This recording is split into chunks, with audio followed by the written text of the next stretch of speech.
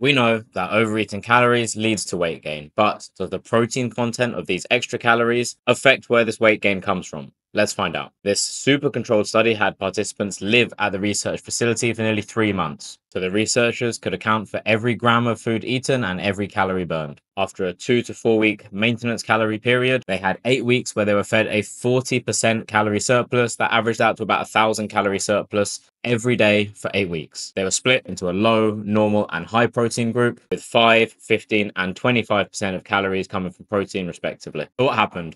All subjects gained weight from 3.2 kilograms in the low protein group to 6 kilograms in the normal protein and 6.5 kilograms in the high protein group. But the story doesn't end there. Where did this weight come from? The low protein group gained 3.6 kilograms of fat mass and actually lost just under half a kilo of lean mass. Yes, their weight gain was 100% from body fat. The low, normal, and high protein groups all gained similar amounts of body fat at about 3.5 kilograms. But the normal and high protein groups also gained about 3 kilograms of lean mass, and that accounted for all of the extra weight gain in the normal and high protein groups. Lean mass isn't exactly the same as muscle mass because lean mass also includes water, bones, organs, skin. But we wouldn't expect organs, skin, or bones to change in 8 weeks, and most of the water increase will be from water within the muscle tissues. So we can reasonably use lean mass as a fairly reliable proxy for muscle mass in this case, especially because carb intake was equated across the groups at 40%. If carb intake wasn't equated across groups, that could have led to greater fluctuations in water,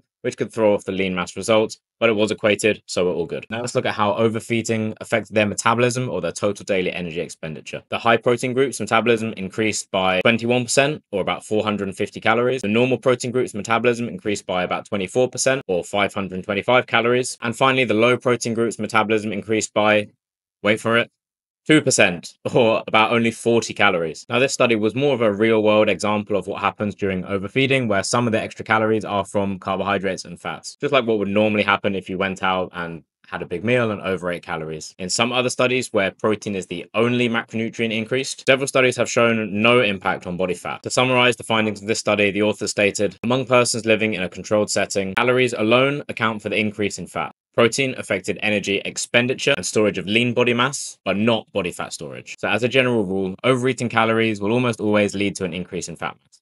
But having a higher percentage of these calories come from protein will increase your energy expenditure and lean mass gains, but it won't impact how much body fat you gain. So the practical take-home point, unless you're purposely trying to gain weight, keeping bouts of overeating to rare and infrequent as possible is a good idea, but you already knew that. On those rare occasions where we do overeat, which all humans have, ensuring that a decent percentage of these extra calories come from protein will support lean mass gains and an increase in your metabolism, albeit temporarily, but it won't have an impact on how much body fat you gain based on the results of this study. I hope you found that helpful. If you like this video, YouTube reckons you're also going to like this one, so give it a watch if you fancy.